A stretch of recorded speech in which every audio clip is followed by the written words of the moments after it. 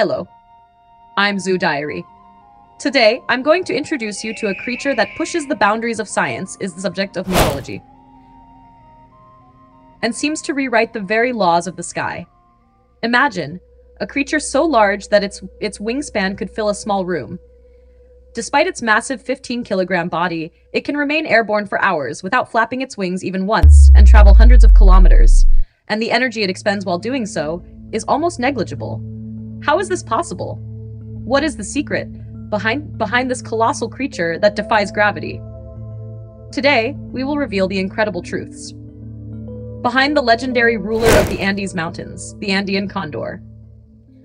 If you're ready, then a mind-blowing journey is about to begin. When the condor spreads its wings, it reaches an impressive 3.3 meters, the widest wingspan of any bird of prey on Earth. But that's not the most surprising thing. The real question is this: how can such a heavy creature take off like a jumbo jet and glide like a glider? The answer lies in one of nature's most ingenious designs: thermal gliding.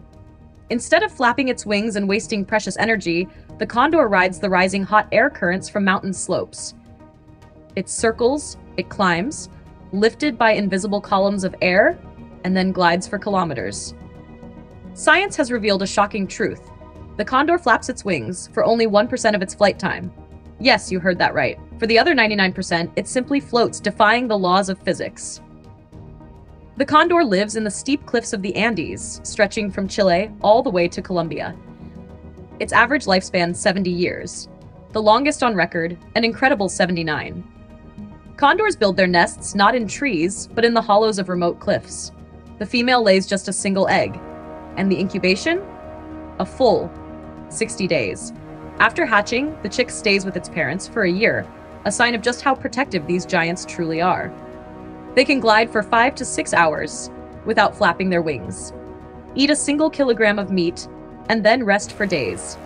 Their mating dance is legendary, the male circling, while the female spreads her wings.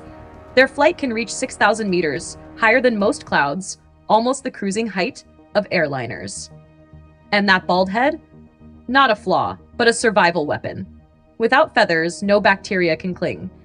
The sun sterilizes its skin, a natural disinfectant. That bald head is its armor. But the mysteries don't end there. Side by side, male and female condors look strikingly different. The male bears a large red crest, a crown of power. And in their eyes, another secret. Males have brown eyes, females, blood red. Even science has no answer to this riddle of evolution and loyalty. These titans choose only one mate for life, a love story written in the sky. But hidden within this romance lies a weakness. One chick every 2 years. And it takes 2 years more for that chick to fly on its own. Such a slow cycle leaves the species vulnerable. For thousands of years, this bird was seen as a messenger of the gods, a symbol of power and health. But today, it faces a silent threat. The carcasses left behind by hunters poisoned with lead. As the condor feeds, that poison seeps in. How tragic that a creature once worshipped as the god of the heavens should fall to something as small as a fragment of metal. The Andean condor is not only a biological marvel, but a messenger.